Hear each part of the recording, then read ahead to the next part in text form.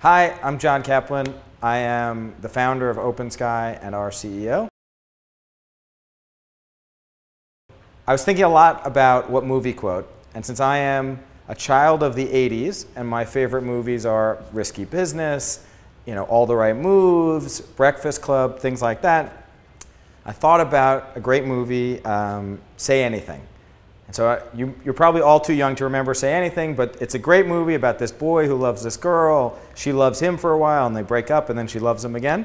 So there's one moment in the movie where he's at dinner with her and her dad, and the dad says, "So tell me, what do you want to do when you grow up?"